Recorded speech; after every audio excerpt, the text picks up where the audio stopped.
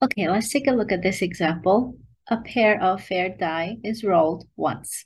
Suppose that you lose $11 if the dice sum to 7 and win $13 if the dice sum to 4 or 12. How much should you win or lose if any other number turns up in order for the game to be fair? So the key idea here is to make the game fair.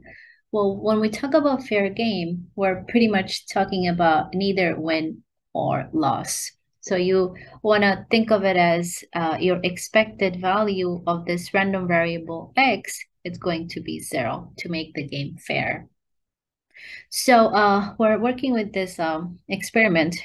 Two dice are rolled. So we know our sample space consists of 36 outcomes. So you can either get 1, 1 or 1, 2, 1, 3, and so on. So let me show you the sample space.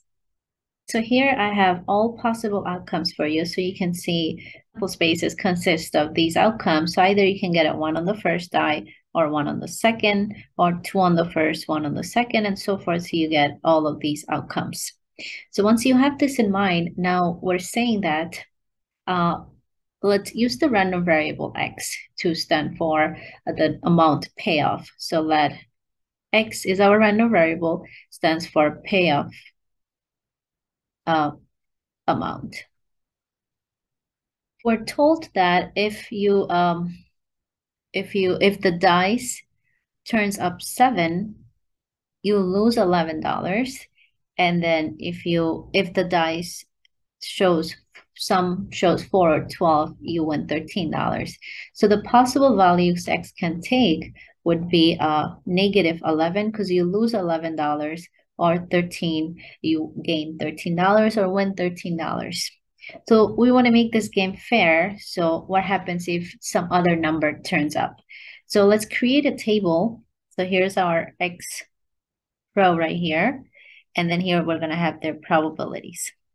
And x is going to take the value negative 11, 13, and there's also going to be one unknown for the last possible outcomes. So let's put this as a question mark. So the probability that we lose $11, that's going to be, so we see how many outcomes gives us sum to be 7. So this will give you sum to be 7, this as well, so as this. So along this diagonal, these are the 6 outcomes you have when the sum is 7. So the probability that you're going to lose $11 is going to be 6 out of 36. So the number that goes here will be 6 out of 36.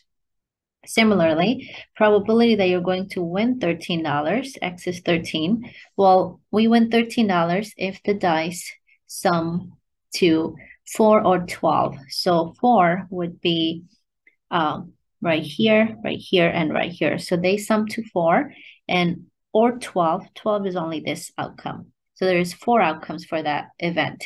So we have 4 out of 36 options. So the probability of winning $13 is 4 out of 36.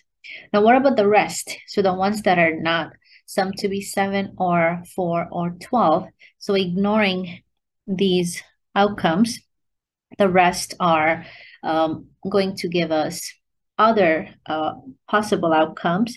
So 6 plus 4, that's 10 of them. So out of the 36, there are 10, be 36 minus 10, that's 26 over 36.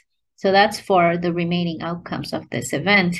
Now we wanted to know what is the amount for those outcomes so that the expected value is 0. So we can solve it as, let's put a variable there. Let's say this is going to be let's call it some y.